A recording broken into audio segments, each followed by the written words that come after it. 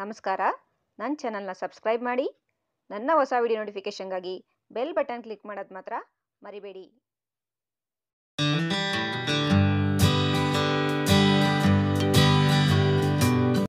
Hello everyone, ನಮಸ್ಕಾರ. ಸಡಸಲೇಗು ಚಾನಲ್ಗೆ ಸ್ವಾಗತ. ನಾನು ಜ್ಯೋತಿ. ಫ್ರೆಂಡ್ಸ್, ನಾನಿವತ್ತು ಶಂಕರಪೋಳಿ ಹೇಗೆ ಮಾಡೋದು ಅಂತ ಈ ವಿಡಿಯೋದಲ್ಲಿ ತಿಳಿಸ್ಕೊಡ್ತಾ ಇದ್ದೀನಿ. ಇದನ್ನು ಶಂಕರಪೋಳಿ ಅಂತ ಕರೀತಾರೆ. ಮತ್ತು ನಾರ್ತ್ ಸೈಡಲ್ಲೆಲ್ಲ ನೀವು ಹೋಗೋದಾದ್ರೆ ಶಕ್ಕರ್ಪಾರ ಅಂತಲೂ ಕರೀತಾರೆ.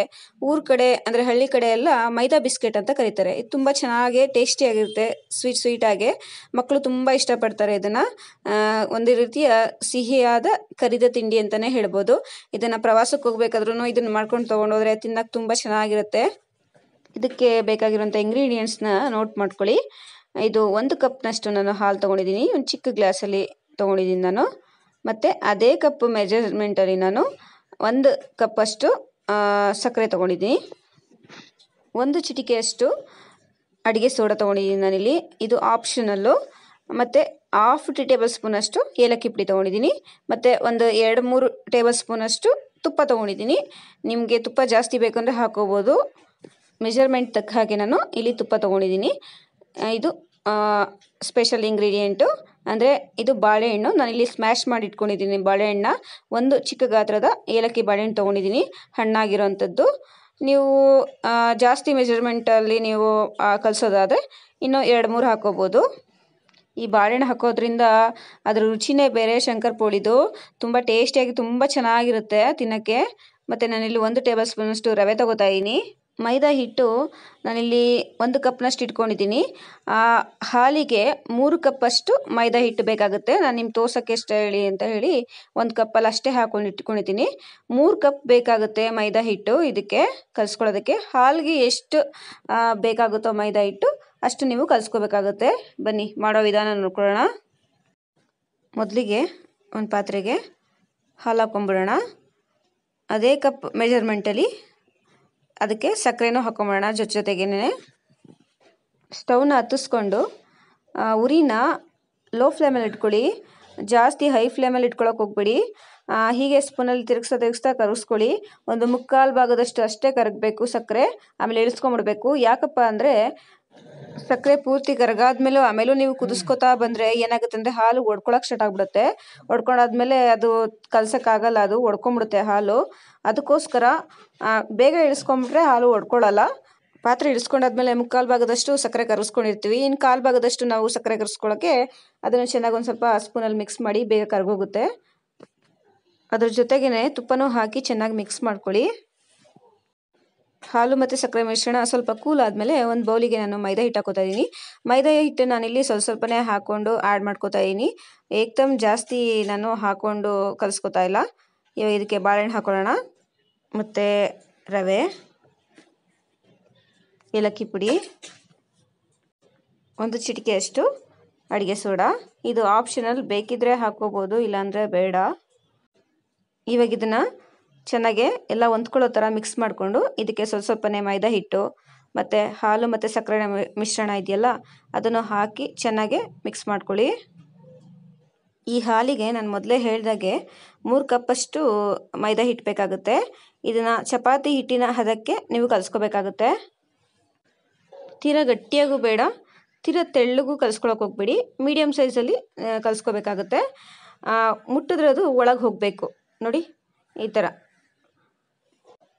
ಇದನ್ನು ಒಂದು 10-15 ನಿಮಿಷ ನೆನೆಯಕ್ಕೆ ಬಿಟ್ಬಿಡಿ, ರೆಸ್ಟ್ ಸಿಗಲಿ.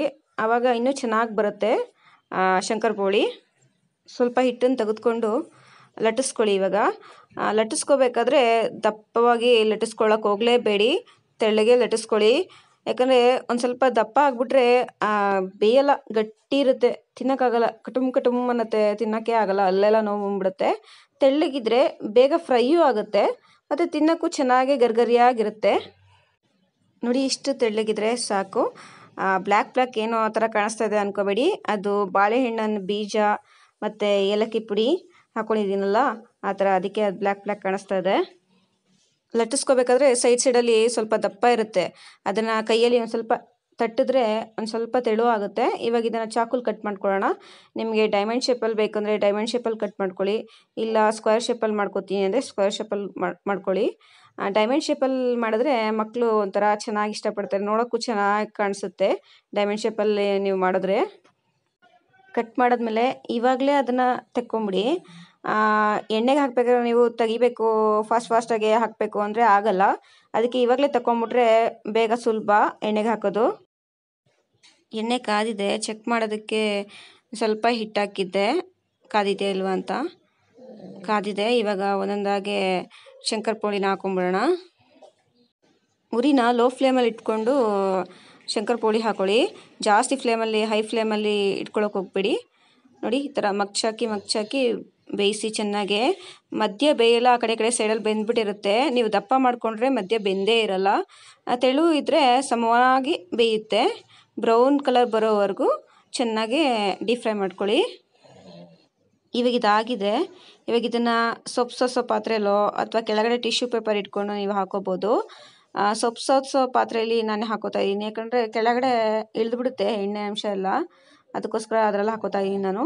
ನಿಮ್ಮಲ್ಲಿ ಟಿಶ್ಯೂ ಪೇಪರ್ ಇದ್ದರೆ ಟಿಶ್ಯೂ ಪೇಪರ್ ಮೇಲೆ ಹಾಕೊಳ್ಳಿ, ಎಣ್ಣೆ ಅಂಶ ಎಲ್ಲ ಇರ್ಕೊಂಬಿಡುತ್ತೆ ಬೇಗನೆ ಟಿಶ್ಯೂ ಪೇಪರ್ಸು. ಫ್ರೆಂಡ್ಸ್, ನಾನು ಪೂರ್ತಿಯಾಗಿ ಎಲ್ಲನೂ ಲಟ್ಟಿಸ್ಕೊಂಡು ಹಾಕ್ಕೊಂಡಿದ್ದೀನಿ. ಈ ಶಂಕರಪೋಳಿಗಳು ಒಂದು 4 ಒಬ್ಬೆನೋ ಆಯಿತು. ನಾನಿಲ್ಲಿ ಸ್ವಲ್ಪ ದೊಡ್ಡದಾಗಿ ಕಟ್ ಮಾಡಿ ಇಟ್ಕೊಂಡಿದ್ದೀನಿ, ಅದಕ್ಕೋಸ್ಕರ 4 ಒಬ್ಬೆ ಆಯಿತು. ನೀವು ಚಿಕ್ಕದಾಗೆ ಕಟ್ ಮಾಡಿಕೊಂಡ್ರೆ ಇನ್ನೂ ಜಾಸ್ತಿ ಒಬ್ಬೆಗಳಾಗುತ್ತೆ. ಒಬ್ಬೆ ಅಂದರೆ ನಾವು ಎಷ್ಟು ಸತಿಗೆ ಡೀಪ್ ಫ್ರೈ ಮಾಡ್ಕೊಂಡ್ವಿ ಶಂಕರಪೋಳಿಗಳನ್ನ ಅಂತ ಅರ್ಥ. ಏನೇನೋ ತಿಳ್ಕೊಳಕ್ಕೆ ಹೋಗ್ಬಿಡಿ. ನನ್ನ ಮಗ ಎತ್ಕೊತಿದ್ದ ಇದ್ದಾನೆ ಅದನ್ನು ಶಂಕರಪೋಳಿನ. ನೋಡಿ, ಶಂಕರಪೋಳಿ ಹಿಂಗಂದರೆ ಕ್ರಿಸ್ಪಿಯಾಗಿರಬೇಕು, ಬೇಗ ಮುರ್ಕೊಂಬಿಡ್ಬೇಕು. ನೀವು ದಪ್ಪನಾಗಿ ಡೀಪ್ ಫ್ರೈ ಮಾಡ್ಕೊತೀನಿ, ಅದನ್ನು ಮುರಿತೀನಿ ಅಂದರೆ ಮುರಿಯೋಕ್ಕೆ ಆಗಲ್ಲ, ತುಂಬ ಗಟ್ಟಿ ಇರುತ್ತೆ, ತಿನ್ನೋದಕ್ಕೂ ಆಗಲ್ಲ. ಮಕ್ಕಳು ಆಮೇಲೆ ಇಷ್ಟಪಡೋದಿಲ್ಲ, ಏನು ಗಟ್ಟಿ ಮಾಡಿದೀಯ ಅಮ್ಮ ಅಂತಾರೆ. ಈ ಶಂಕರಪೋಳಿನ ಒಂದ್ಸತಿ ಮನೇಲಿ ಟ್ರೈ ಮಾಡಿ ನಿಮ್ಮ ಅಭಿಪ್ರಾಯ ತಿಳಿಸಿ. ಫ್ರೆಂಡ್ಸ್, ನನ್ನ ಈ ಶಂಕರಪೋಳಿ ರೆಸಿಪಿ ನಿಮ್ಗೆ ಇಷ್ಟ ಆಗಿದ್ರೆ ಖಂಡಿತ ಲೈಕ್ ಮಾಡಿ, ಶೇರ್ ಮಾಡಿ, ಏನಾದರೂ ಹೇಳೋದಿದ್ರೆ ಕಮೆಂಟ್ ಮಾಡಿ. ಪ್ಲೀಸ್ ಸಬ್ಸ್ಕ್ರೈಬ್ ಮಾಡೋದ್ರ ಮರಿಬೇಡಿ. ಎಲ್ಲರೂ ಆರೋಗ್ಯವಾಗಿ ಖುಷಿಯಾಗಿರಿ. Thank you. Take care. Bye.